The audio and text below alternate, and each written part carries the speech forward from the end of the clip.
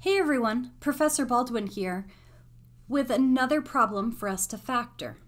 But notice that here we only have two terms and it's a difference. So immediately we should think, do we have a difference of squares or a difference of cubes? And because that first term is something squared, we have a difference of squares.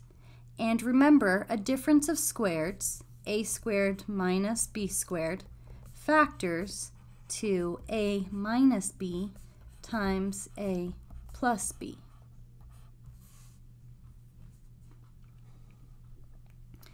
Now, we want to figure out what is 100 in terms of a square, because we know z squared and minus what?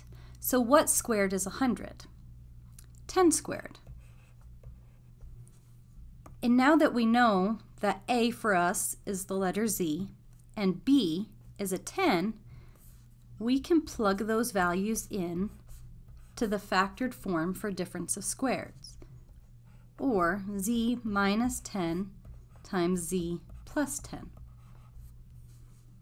And just like with all of the other factors, you can check. We have two binomials, so we're going to check by using FOIL. First, z times z is z squared. Outer is a plus 10z. Inner is minus 10z. And last is negative 10 times positive 10, or negative 100. Notice that these two middle terms cancel each other out, which leaves us with z squared minus 100, which is the binomial we began with. So our factored form for that difference of squares is z minus 10 times z plus 10.